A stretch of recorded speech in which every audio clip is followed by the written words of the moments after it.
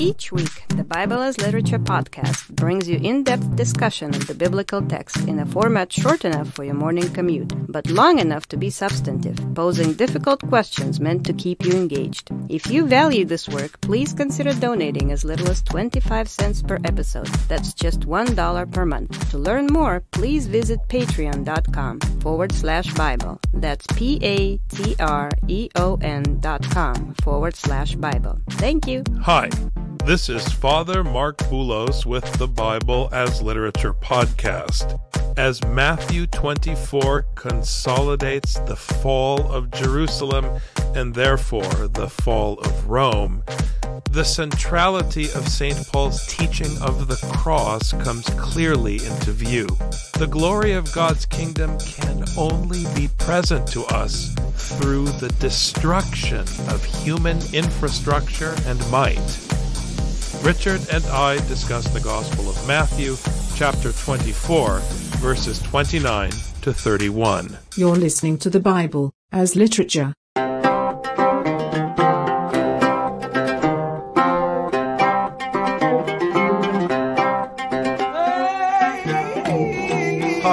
This is Father Marc Boulos. And this is Dr. Richard Benton. And you are listening to episode 376 of the Bible as Literature podcast. One of the most important things to keep in mind when hearing Matthew's condemnation and threat against both Jerusalem and Rome.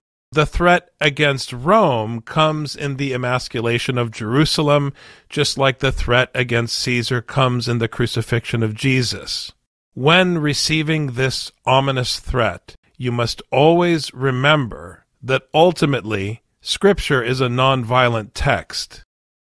It's not tearing down Jerusalem in the real world. It's not attacking Rome with horses and chariots. That's the business of Constantine and Julius. It's not the business of the gospel.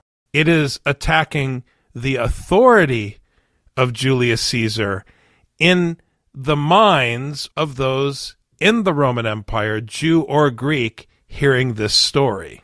So that when you hear Matthew 24, you no longer view the authorities in Jerusalem as authoritative. So that when you hear Matthew 24, you no longer consider Caesar your emperor. We have to keep stressing this point so that in 2021, as you are transported back in time to the ancient world to stand with the Jews and the Greek-speaking Romans and the Latin-speaking Romans in order to hear this text, you would shoulder to shoulder with them, hear the disempowerment and the discreditation of those to whom you give power in this century. It's not about the end of the Roman Empire. It's not about stabbing Julius Caesar in the back and saying, yay, we won. It's about letting Caesar sit on his chair, but not looking to him on his chair as your authority. That is what this apocalyptic imagery is all about, discrediting the incorrect authority. Understanding that the correct authority can only come when this incorrect authority is completely annihilated. And annihilated not, like you said, Father, with a dagger. I mean, annihilated by literally turning the earth inside out. I mean, it is a complete change in what we understand as the world.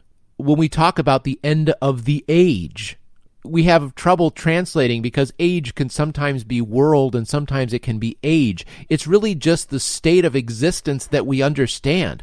All of it has to change. All the rules of how society and institution and empire and kingdom and government and rule and power and thought and reason has to turn upside down. Inside out. It has to change. This is the root of the metaphor of the heart of the human being having to be taken out and replaced with a heart that is inscribed with Scripture. The entire brain has to change for the human beings to have a chance at following what God is commanding. For the earth to accept the kingdom of heaven, if that's even possible, can only happen if the earth itself is transformed. It's this complete transformation. The blasphemy that comes from this whole passage of Matthew 24 and this tribulation is the blasphemy that some people have, that the human beings who have accepted Jesus are going to be transported off of the earth like Star Trek, while the earth is changed, and then they're going to be transported back down or live in a kingdom exactly as they were when they left the earth, because on earth they were already transformed. It's not possible. It's not possible that it's already transformed, because it's not transformed. It's still in this earth. It's still subject to the laws of physics of this world, the laws of what power is and how power functions. It just is not possible until there's a true change, and you're being transported up to heaven and then transported back or something like that. That's not the change that Scripture is talking about here. It's much, much too small-minded when it thinks of what a change is going to come over this world. Change, in a way, is not the right word, although you are absolutely correct in how you've described the function, Richard. The reason change is such a difficult word to use, even though it's applicable, is that when we hear change in 2021, we think about change like politicians and reformers, like if we make a tweak here and a tweak there, or isn't there value here, or are you going to throw the baby out with the bathwater? The answer is yes, we're throwing it all out. None of it's redeemable, no matter how much it makes sense to you or what value you see. And that's counterintuitive for people, but that's the anti-idolatry school of the Bible. Remember that the crucifixion of Jesus is the execution, psychologically, of Roman religion. It's the execution of their gods. You are executing Caesar when you execute Jesus. And here's the trick. Divine power is only ascendant in the absence of any human power. That means that any human expression that tries to creep in, no matter what we think of it or whether it's valid or not valid, how we characterize it, if you sneak that in, you are voiding the cross. This is a big deal. And this is why religion is always, in the end, corrupted by human hands. Inevitably, religion is your thing because you are still breathing and you are still interested in whatever happens before martyrdom from your perspective. Scripture is interested in what you do now from its perspective, which is from the other side of martyrdom, in which you don't have an ego. Now, if you tell me, Father Marc, it's impossible for a human being to operate as though they don't have an ego, I'll agree with you. If you then say, well, then why don't we adjust because let's be practical, I won't agree with you because Scripture says what it says. If we can't implement it, that's not Scripture's problem, it's our problem. This is important context because this morning, Richard, you and I were talking about how to characterize all of this apocalyptic imagery from the prophets that we're about to hear. Because invariably, a fundamentalist is going to hear this morning's show and then look at the sky to see when the sun is darkened. But that's not what we're talking about, any more than we're talking about bombing cities. I want to keep reminding our listeners of this point until they understand not what we think about the text, but what the text is saying. And the text was saying it before we were born. It's saying it today. And it will say it long after we're gone.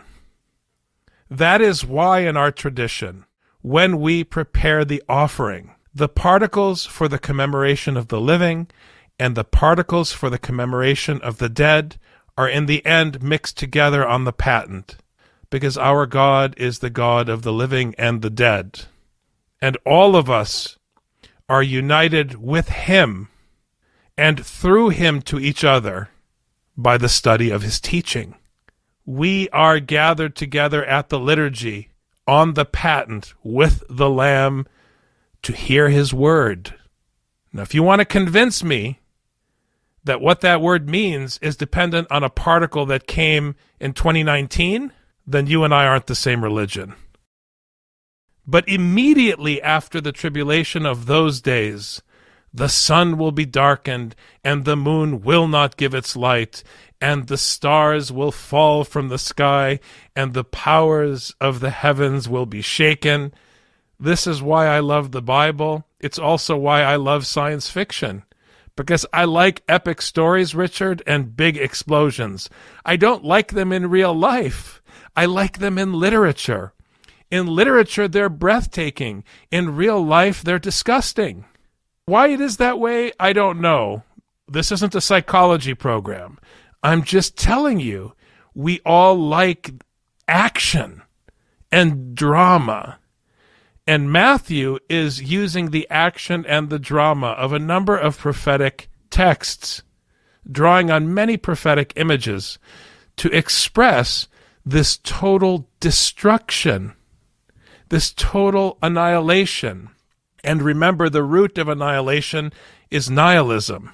It's the total destruction of everything so that there's a complete vacuum, so that in the end, all that is left is the will of God through the crucifixion of his Son. You brought up so many important points, Father, about the crucifixion. Jesus is having to reformat the minds of his disciples because he's about to be crucified. I mean, we only have 3.5 chapters left of Matthew. If they're going to understand that their king is still the king even when he's on the cross, they have to go through some quick transformations here in understanding what power is. They ultimately don't make it, we know that. But this is at least Jesus' last gasp at teaching them. At least if he can't teach his disciples, he's going to leave a teaching for the next generation so that they can understand what this crucifixion means and what this means about how our understanding of power is ultimately nothing. And I also like how you brought up the root of annihilation is nihil, which is Latin for nothing.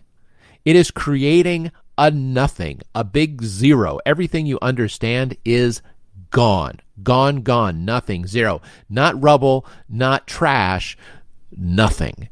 And here we have this verse beginning with Theos immediately. And this comes after all the false Christs came and the false teachings, the false prophets saying, oh, look over here, look over there. And Jesus is saying, look, it's going to be big. When you see it happen, it's going to be big. It's going to blow your mind. Everything you understand literally has to change, literally is going to change. I mean, the sun is not going to give light. The moon is not going to give light. Well, then what are the sun and moon if they don't give light? I mean, go back to Genesis 1. That's all they do is give light.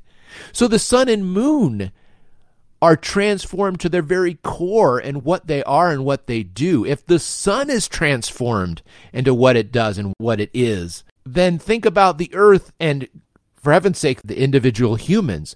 Everything has to change. Everything has to be reformatted. If you don't reformat the entire thing, there's still going to be a piece of that virus that's left that's going to infect your hard drive afterwards. It has to be utterly transformed. Utterly transformed. Not that what I used to think was good is now bad, and what I used to think was bad is now good. So I used to think it was okay to be unfaithful to my wife, and now I realize it's good for me to be faithful to my wife. No. That's Hollywood morality. The idea that you get to say anything about faithfulness, that's what transforms. That you have any right to anything besides the duty that's written in Scripture, that's the transformation we're talking about. And none of us really accept that.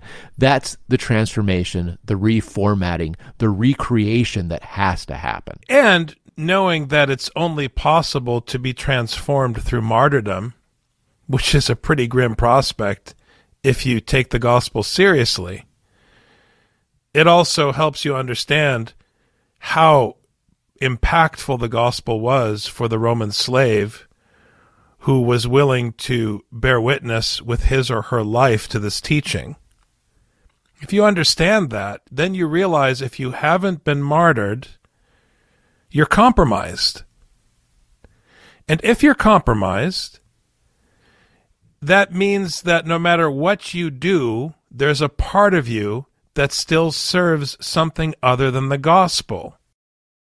So as you work each day to receive your daily bread from the Lord's Prayer in Matthew, which is the daily reading, as you work each day to receive and submit to that bread, which gives life, the least you could do is be honest with yourself about what is the will of God and what is all the other stuff.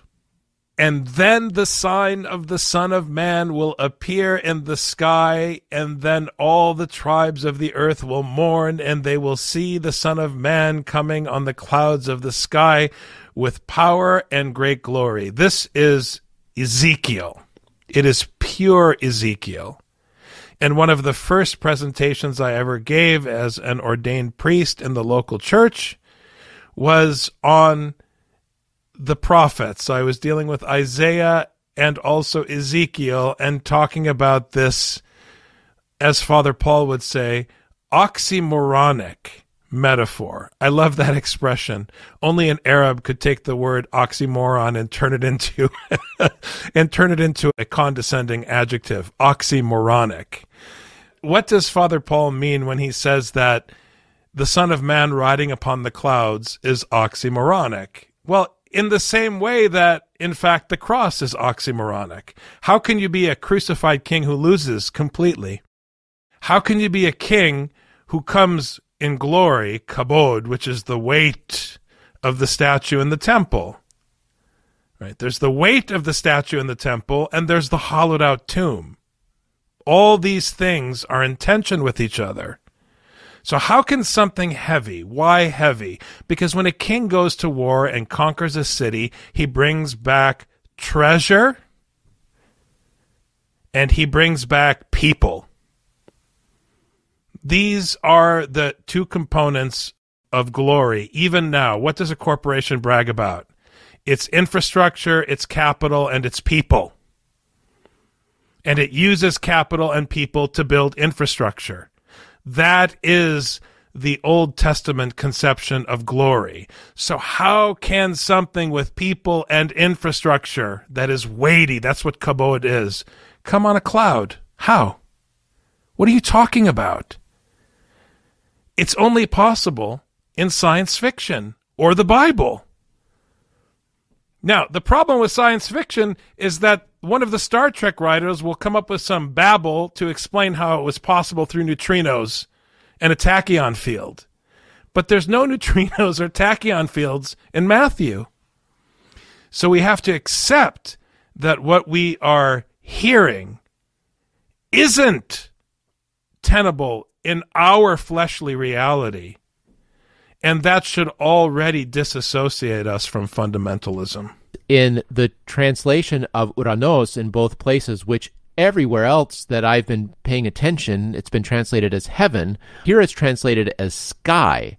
But I think it makes a difference if you have the clouds of the heavens versus clouds of the sky, because clouds of the sky are the white things that are floating past, and we think about them bringing rain and that sort of thing. But the clouds of the heavens have a different kind of cosmological understanding in Scripture.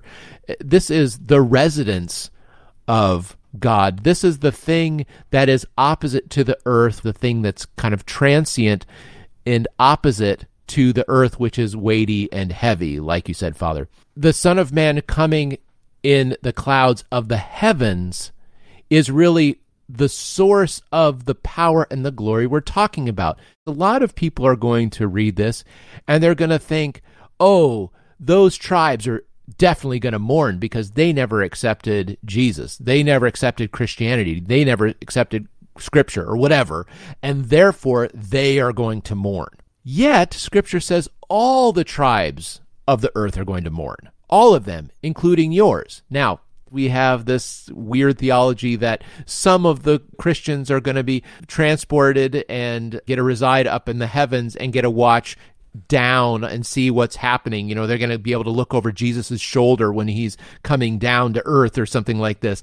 It doesn't make sense because it contradicts all tribes. All tribes. That's all tribes. St. Elizabeth Church is going to mourn when the Son of Man is coming in the clouds. Well, why would we? We're trying to follow Scripture. We're trying to do the right thing, Father. We're trying to just, get by and be as faithful as we can. We know we fall short sometimes, but, we try to do the right thing. Why are we going to mourn?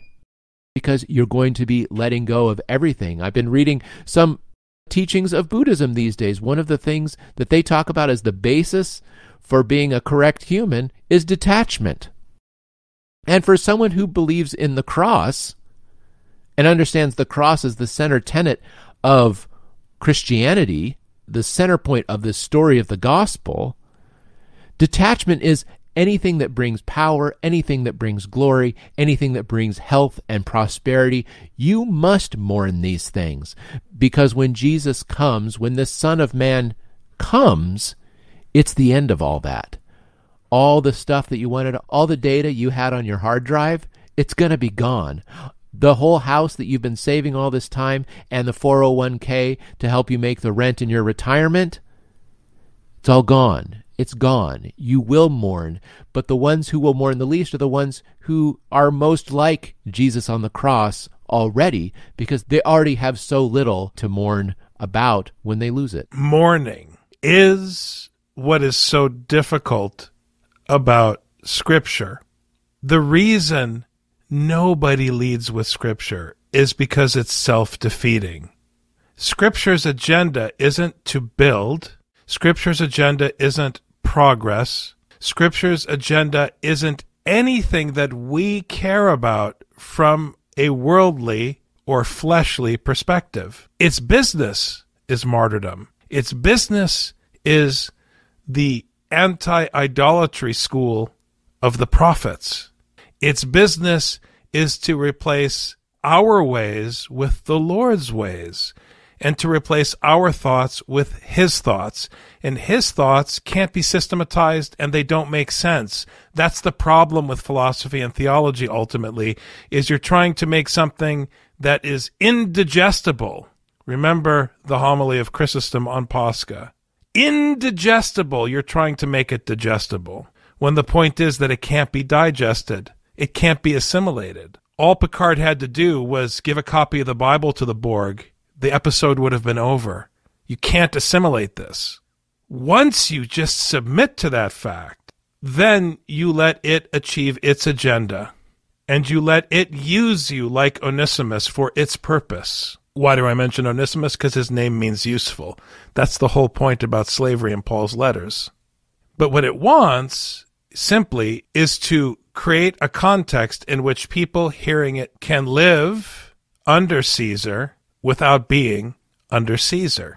That's the kingdom. We were talking earlier, Father, about the notion of making sandcastles. That's what we do as human beings, is we create sandcastles. Now, when we're kids, we actually make them out of sand, but then later on we are much more sophisticated and we create cement and steel girders and that sort of thing. We're still building sandcastles. They're all eventually going to crumble, just as everything else has crumbled. Now, earlier civilizations understood this. I had a professor who did a lot of archaeology in Iraq along the Tigris and Euphrates rivers, and when they would build a house, when the floods came, they would leave and they would go someplace else, and then when the floods were gone, they would come back. Their house would not be standing. They would build another house. They lived in what would look to us to be sandcastles, but guess what?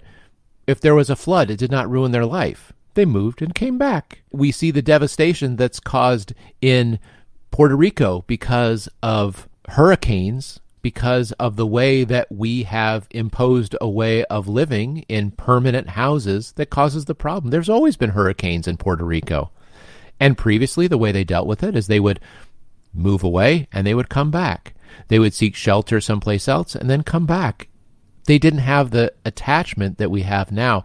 So in fact, our civilization, in order for us to be practical, is in the end what's going to cause us to mourn the most, because we're going to think that our house is made out of cement, but we're going to see it's just made out of sand. When you go to the beach and a child is building a sandcastle with her friends, and you ask her, is this sandcastle going to last forever? She's going to give you a blank stare. If you ask her, what is your plan to preserve this sandcastle in the future after you're gone? She's not going to know what you're talking about. If you ask her, why are you building this? Her answer is going to be, because I'm here with my friends and I'm enjoying myself.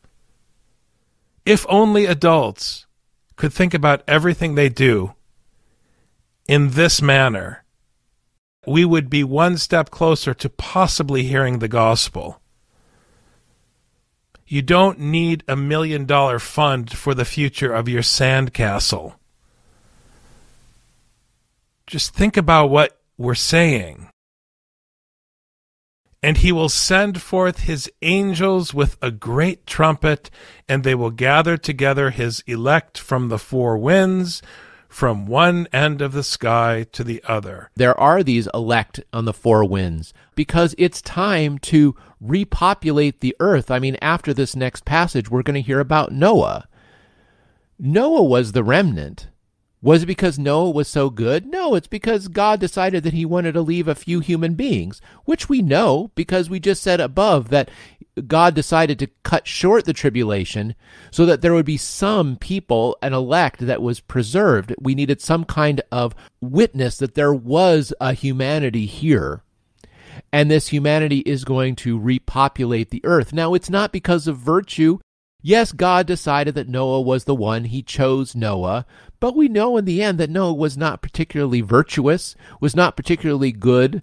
But that was not the point. The point was the earth needed to be repopulated and refilled with humanity. Now, how this humanity is transformed in the way they need to be transformed, like we were talking about, the new heart that was going to be placed in, we have to go back and look at Ezekiel and Jeremiah to see how the individuals had to be transformed in order to have Scripture as their operating system. But yes, there are going to be some people who are going to be repopulating this earth. These are the people in your negative utopia, your post-apocalyptic sci-fi show about a nuclear holocaust triggered by aliens or whatever. These are the people who survive that. And their job is to repopulate, as you said, Dr. Benton. But it's not just about repopulating biologically. Just like Genesis isn't about the dynasty of Cain, although we want it to be. It's about bearing witness to the destruction of the city. That is the seed that you are spreading on the earth. The best way to think of Matthew 24, and environmentalists will love this, but we're not talking about environmentalism. That's another ismos. Just hear what the text is saying. God is going to come and wipe it all out, and we're going to be back to square one. There'll be no city. And you'll be living in the field, in the wilderness with the shepherd, not with human infrastructure and borders, but with the earth as God created it from the tohu wabohu. That's what's happening. And I think your reference to Noah and the flood is very insightful, Rich, because it's the same function. It's the same function repeating itself in a different context. Instead of fighting the families of the earth in Genesis, we're fighting the Romans and Jerusalem. And we're wiping it all out so that we can start over with Jesus in the countryside. So the elect aren't righteous, they're not better, they're not pure, they're not saved. They're just leftovers that are assigned a specific duty. And we have to really allow this to sink in, because the duty that's assigned to the eklektos here, to remind people of the destruction here in the story, is the duty that we're trying to carry out now on the podcast, is the duty that everyone who takes this text seriously is responsible for, which is to bear witness to the fact that the power in Washington that seems so impregnable and so impressive and so virtuous is not the real power, nor is the power in Moscow or any other weird conception of a pseudo-Christian authority you want to worship. The only power that is functional for us is the power of the Son of Man, whose very title diminishes him. Ben Adam, he's ordinary. It is the power of this ordinary man who comes with a glory that can float on the clouds, a glory that allows him to be executed by the Romans. It is that power that holds sway for you. That is what they are to bear witness to. So therefore, why are you building cities towards another glory and another power? This is the basic problem with rapturism, and I want to use the ism because it's another ismos. It's another ideology. Rapturism is interested in elitism and building up the importance of one group of people over another, and that is absolutely in conflict with Matthew 24. Cormac McCarthy's The Road depicts that post-apocalyptic world, and in that world, one's power comes from owning the most number of canned food items. That's the only way you can eat because agriculture has been destroyed. Why has the main character and his child been saved? There's no explanation. His wife died. He survived. There's no explanation why. Why were those people preserved and somebody else not? And some of the people who were preserved out in the world were not good people. They were not nice people. They were selfish people, and they took advantage of others so that they could get more canned goods for themselves. That's how they survived. Let's say you had an apocalypse that destroyed everybody. Well, there'd be no The Road. There's no story to tell. There's no humans left. You have to have somebody for the story to continue. And the story will continue after the Son of Man comes, but it's going to be a different story with a different plot and a different moral than the story we've been living so far. And this is the end of the age, the end of the story. And there is another story that is to come that comes after the crucifixion. Thanks very much, Dr. Benton. Thank you, Father. You've just heard the Bible as literature. Thanks for listening. The Bible as Literature is a production of the Ephesus School Network.